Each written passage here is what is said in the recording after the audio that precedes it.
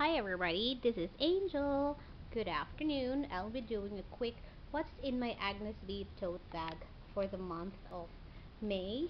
So this is the tote bag, canvas tote bag that I am carrying for this bag, for this month of May. So it's actually not that expensive. I got it for only 180 Hong Kong dollars, and it's not new, but I've decided to use it again. So inside are just some of the things that I got from Watson, and then my maternity journal. So I went to Watson to get this cotton balls, or these round balls, for just to stock up here at home. Together with the round balls, I also bought Cortex maternity pads that I'm going to bring to the hospital with me. Well, it's still far from now, but I just want to reserve the things that I have to bring with me, and then pack these things in my hospital bag. I also got a newborn uh, diaper here, which I carried with my hand with my tote bag, and I got this sensitive wipes together with those.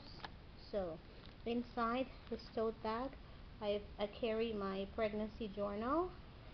That's me. So I have updated this on a weekly basis, and then this is my hospital clinic appointment. So these are the things that I have to pack in my hospital bag.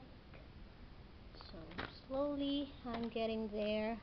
I've got my house key pouch, the same ones from Harrod. I always carry a shawl with me, which I think I have to wash very soon. An extra shopping bag, some biscuits and chocolate snacks to bring along. I have a list of things I still have to buy whenever I go to TST or Mother Care. Well, this is just a receipt. I still use the same red wallet. Got a Skyflakes here with me, my coin purse, Kleenex. I have a notepad here. Oh, a fan, my mom's fan, because it's very hot here in Hong Kong. Umbrella, my octopus holder, a Sharpie, two more Kleenex. It's good that I can somewhat clean this bag, so I like doing what's in my purse. The purpose is you can also clean up your bag. And my swatch that has to be clean and change the battery. I have two pens with me, and my white flower ointment, and that's it. Just a band-aid, which I don't think I will use, and it's empty. I like this bag because it's very lightweight and spacious. So that's all in my Agnes B tote bag. Thank you all for watching. God bless us all.